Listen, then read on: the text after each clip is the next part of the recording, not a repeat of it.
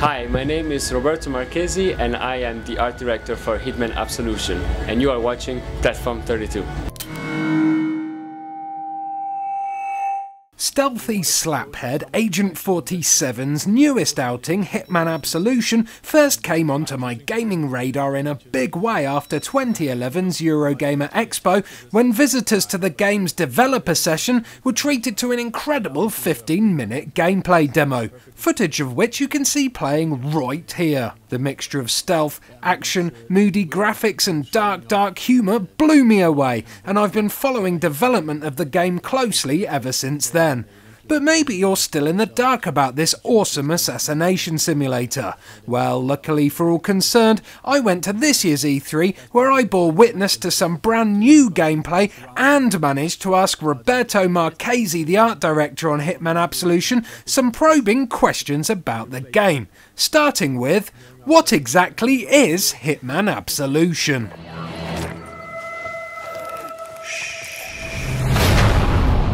Hitman Absolution is the return of Agent 47 on the gaming scene and is the most ambitious and advanced game that IO Interactive has ever produced. Story-wise, the events that take place in Absolution start off with a very dramatic event. It's the fact that he's tasked to take out Diana Burnwood.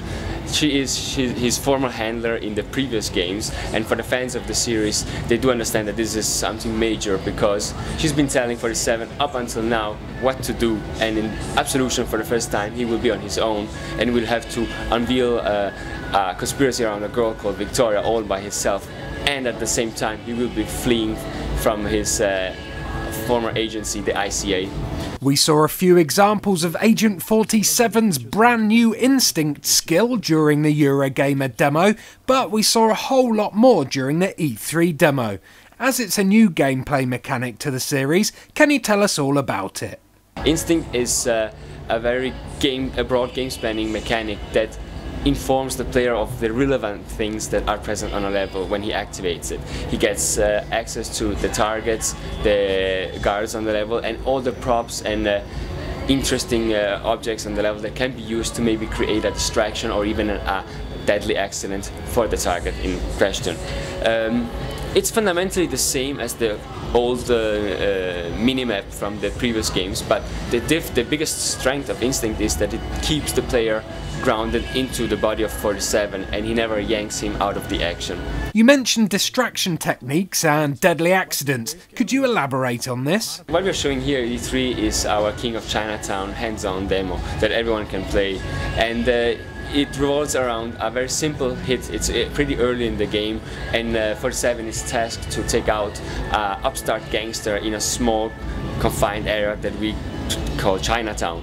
Here you can actually, with a bit of exploration, find several ways to take out this gangster. He is very fond of eating at a certain restaurant, so maybe you could try to poison his food.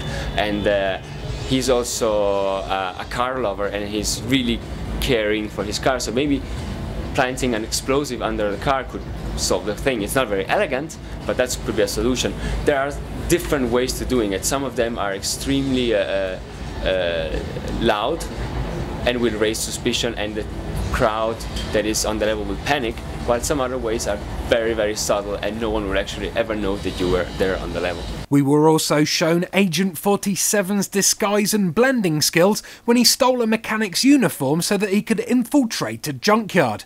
Can you tell us more about these skills? The disguises and blending are again another aspect of the instinct that can be used for more advanced players. Disguises have always been a hallmark of the series, and we want to get a more complete experience now to the players and create a more realistic approach to it. So now if a player is wearing a right disguise, he can fool the NPCs that are hunting him on a level, and he can even perform hide in plain sights, which, for instance, if you're wearing a cop disguise and you have to get through an area where there are lots of cops, you might spot a donut box, and if you just act blasé and walk up to the donut box, you can perform a hide in plain sight routine. This is just 47 acting like he's about to choose a donut, and the cops will be fooled into thinking he's just one of them, because of course he cannot be the guy they're looking for if he's just walking up for the donut. And this mechanic can be performed according to what disguise you're wearing and what props are in the area. Another new gameplay mechanic we saw demoed was called point and shoot. What's it all about? Yeah, that's also something we wanted to introduce to make the game more deep and add more tools at the player's disposal. It still comes under the instinct feature, and it's let's say a deeper level of instinct. Point shooting is a very action-oriented mechanic that is introduced to simulate the trained mindset of a highly skilled shooter. When you're entering a room, you're surveying a room, and you feel like you have to take down multiple opponents, you can burn some of the instinct you have to slow down time and place tags on the enemies that you want to take out.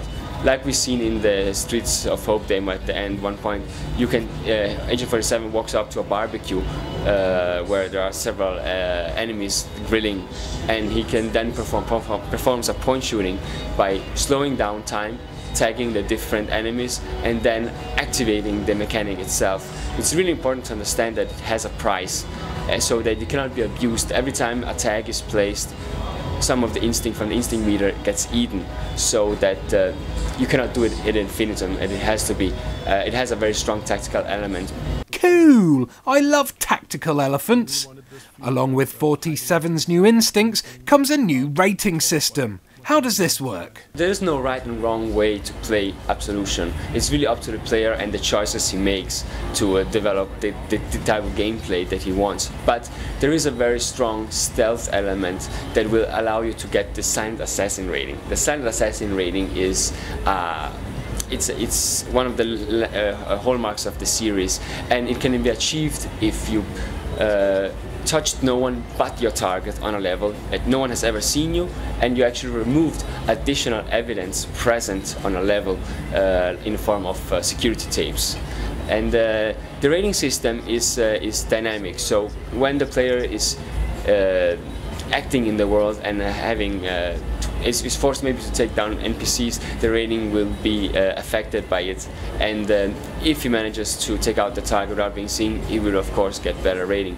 This ties into a score system that has a very strong competitive element, so if you feel that you are the world's best assassin, you can now finally prove it, because it has friend leaderboards, national leaderboards, and even worldwide leaderboards.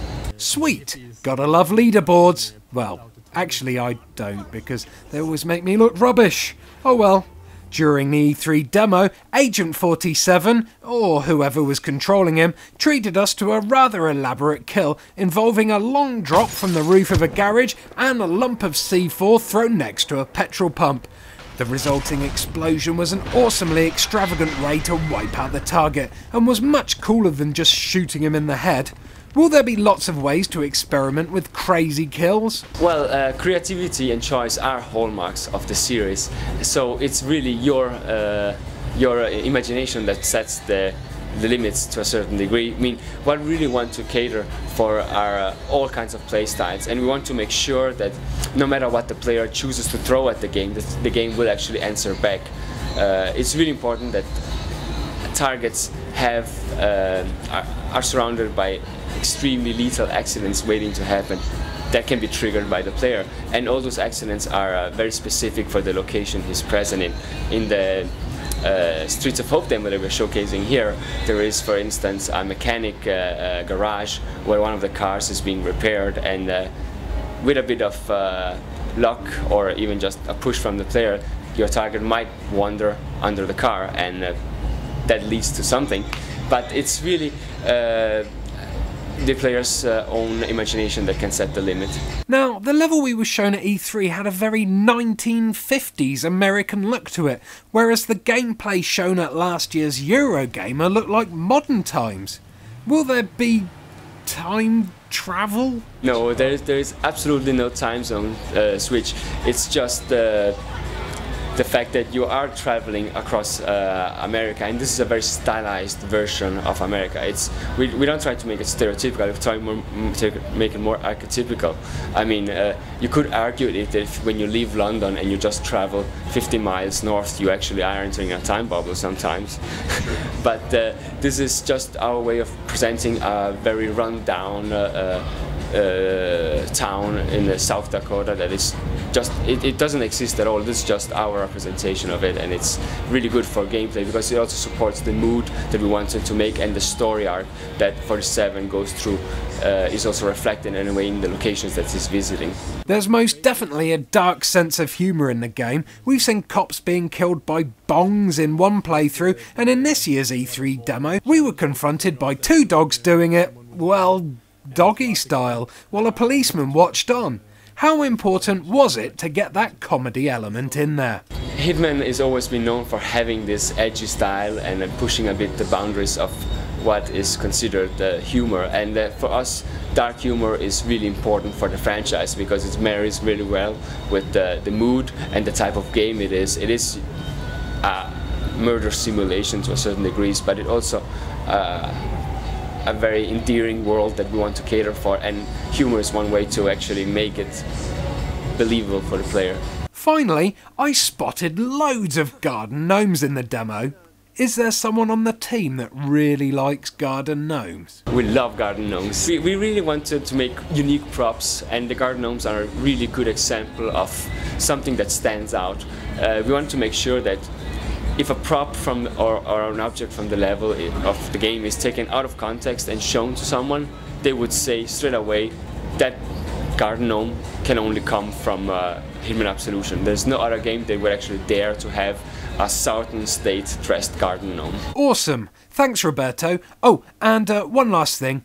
When's it out? In theory, the users can already experience some of Hitman Absolution by pre-ordering it right now because they will get access to the Sniper Challenge, which is, in a way, something that will teach them to see to use some observational skills, and they will use in the game later on. But it's and it will keep them entertained with a competitive aspect for hours. But the game will come out November the 20th for PS3, Xbox 360, and PC. Cheers, chap, and don't worry, I'll be getting my pre-order on right now because Hitman Absolution was definitely one of the best games I looked at this E3. I just love the humour and the amount of choice available in the game when it comes to stalking and killing my prey.